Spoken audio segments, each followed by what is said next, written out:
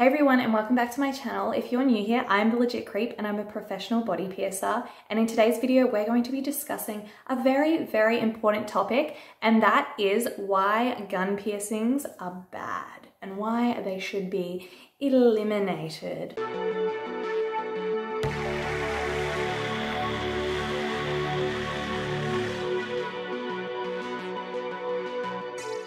So let's get right into it, and let's start with the first fact that they are so damn traumatizing. And when I say traumatizing, I don't just mean psychologically traumatizing, because they are that too, but they also are super traumatizing to the body. So to the skin, to the selected body part that is being pierced, there is a lot of trauma that goes on there.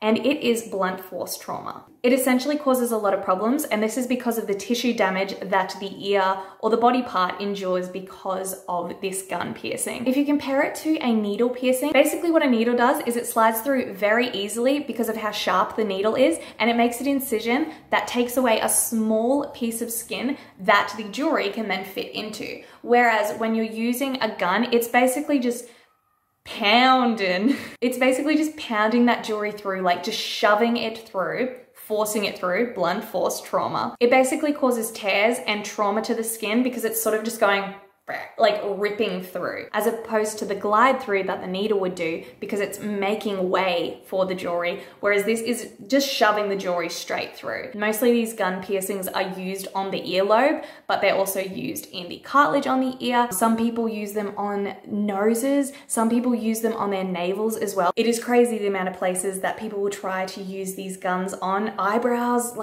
and some of these are like stores that are like selling the procedure of the piercing to clients. They're selling it to them, they're performing it on them. So it's not all just done at home. Like some of these crazy things are done in stores, which is so disgusting and should not be done. And this is just a snowball effect of all the problems and issues that arise from getting one of these gun piercings. There's actually a really cool video, I can insert it here, showing the difference. You can see how the needle slides through really easily in comparison to the gun just shoving the jewelry through. Going on from that, from the trauma, the healing then becomes a whole nother issue. Now, I'm sure a lot of you out there have had piercings with guns, and it may have been a long time ago. I can even say that I had piercings with guns when I was younger, and you will probably find that the healing period of getting these gun piercings is extremely long. Some people like to play it out as, oh, your body's just taking a long time to heal. It's just your body. It's just your body. It's your body. It's your body. But it's not your body.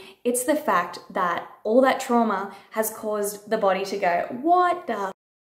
And it doesn't know what's happening, and it's trying to heal this piercing, but it cannot do it. So it's just a prolonged, if not never-ending cycle of trying to heal it.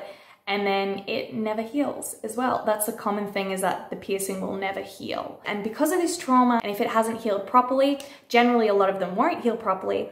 And then in turn, this can cause problems through the entire piercing's life, basically. And what I mean by that is people generally have more flare-ups down the line. You might bump your piercing and then it is healing all over again. This is not something you want to be happening, because it's clearly a problem with the piercing and it never got healed properly. Another issue is the jewelry that is used to do these piercings. The jewelry either comes like inside those little piercing guns, like those little ones off like Amazon and stuff, or like people load them into those big boys. And they either normally have like the butterfly backs, or they have like those like safety backings on them that I'll put photos of them in. There are so many problems with this jewelry. This could be a whole video on its own, because I can tell you the damn problems that are wrong with butterfly backs. My God.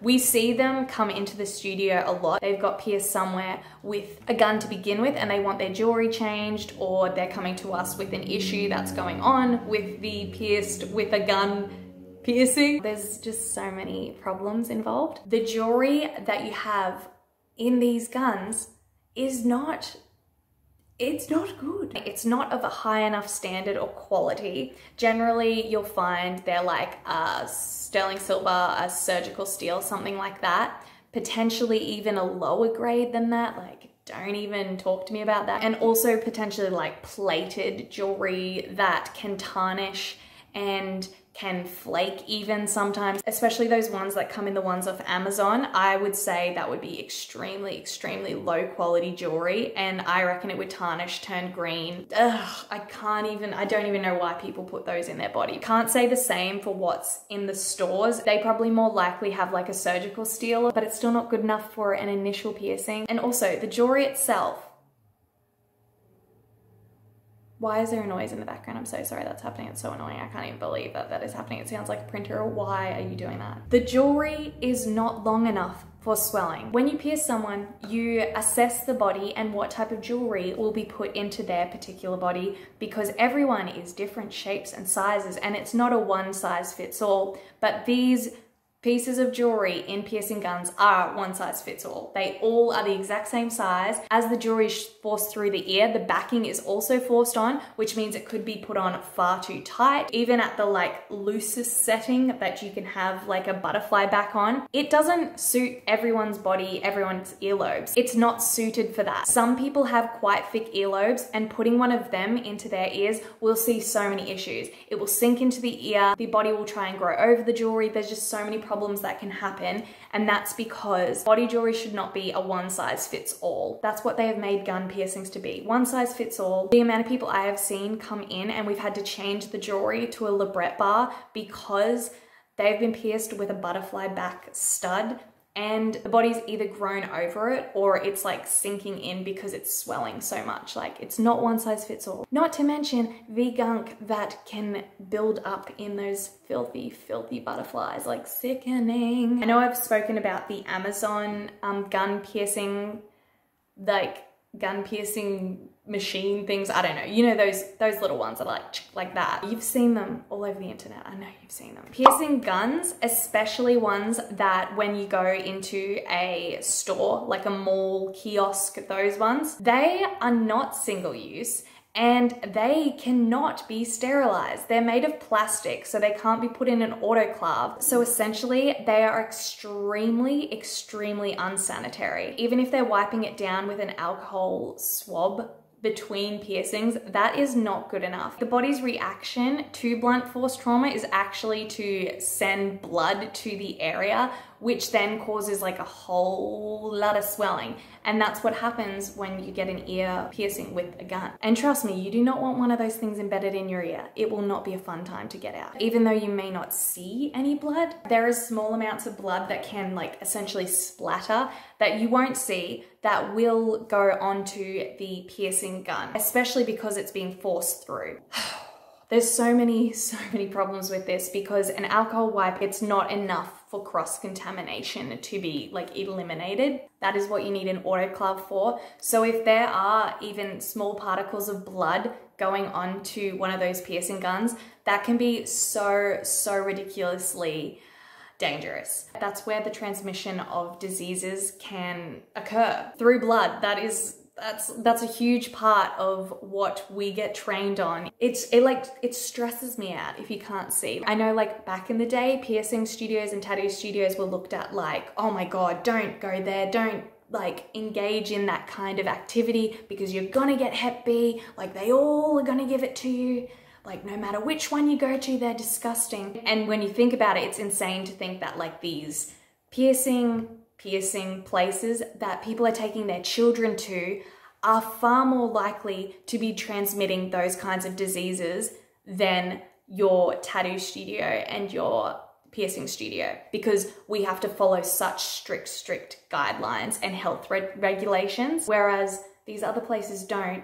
And yes, if there's a splatter of blood that they think they could wipe it away with an alcohol swab, that's not enough. That's why we autoclave all of our tools and all of our jewelry prior to every single piercing, because we can't be having any transmission of anything. We couldn't just wipe our tools down with alcohol and be done with it, call it a day. No. And somehow these places that many parents will take their children think it's okay to just give it a little wipe with an alcohol swab. Stresses me out so much. That's the point in having like single-use needles, is because we're not gonna reuse that needle on someone else.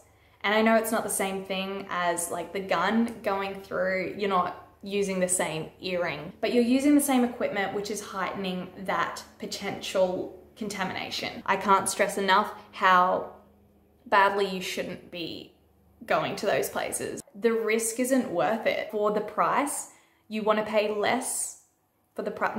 No, pay more, get the standard, and get the safety that you need and deserve. And then that also brings us to the training. Now, the training that the people have that use these guns is extremely low. Like, I don't know about the rest of the world. Places in Australia that do piercings like that are like chemists, are like retail staff member. They normally get shown a few times, maybe watch like a little informative video about how to, and then they do it. And then obviously they do a bunch and like they might get better at it, but it doesn't compare to the training that we piercers have gone through. Ours is an extensive training period from months to years that we have to go through in order to be qualified. Not only that, but a huge part of it is learning about the safety. So bloodborne pathogens, cross-contamination, infection control, all of that knowledge must be consumed by us before we can even pick up a needle. It's so important. It's such an important part of the whole thing, and people doing these gun piercings don't know a goddamn thing about it. Why would you want to be getting pierced by someone who doesn't know anything about the safety behind it? Not only that, but someone who's learnt it in a very, very short amount of time, and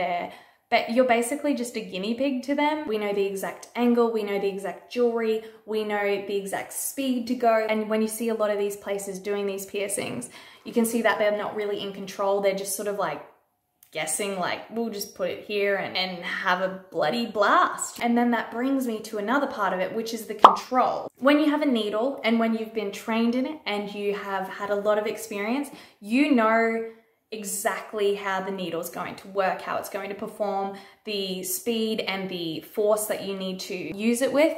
Like, we know all this. When you've done enough piercings, it just becomes second nature and you just know exactly how it's going to go down. With a gun, they're so inconsistent. They get stuck, they go in at the wrong angle, someone moves and then the gun goes in the wrong place, and there's just so many problems with it. That is the issue. The amount of people who will ask if they can get a piercing done with a gun because it hurts less is so insane. Like, people will come into a piercing studio and ask to get it done with a gun when they can't get it done with a gun, but they ask to because they're like, oh, it hurts less. I know it hurts less with the gun. And you're like, you're wrong. A needle can actually be so much quicker. And because of the way it is pierced, that is actually making it hurt less for you because it's not causing that trauma and like ripping through. I feel like this is the best way to describe it. If you've ever had a graze where it's like just ripped you up, that shit hurts. If you've ever had a clean like glass cut or something like that, it just slices you on open, but it doesn't really hurt. You don't really realize the pain. You realize the blood because it bleeds a lot. You don't really notice the pain because it's not as bad. That's the best way I can describe a ear piercing with a gun to one with a needle. The needle's so quick and swift and just slides through, whereas the gun is like, let's just ruin your ear basically. It is surprising to a lot of people because a needle sounds bad. An earring doesn't sound as bad, but it's the fact that it's blunt force trauma and it's forcing its way through as opposed to sliding through. It's easier.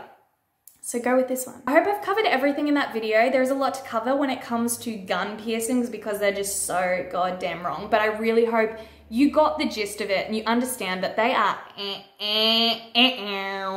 don't do it. They're so shit. Just don't do it. Like, it's not gonna be a fun time. It's not gonna be a fun healing process. It's not gonna be a fun time when they're pierced incorrectly because the gun has gone at the wrong angle. Thank you so much for watching this video. If you enjoyed it, please give it a like down below. And if you're new here, please subscribe to my channel and I will be back very soon. All right, bye.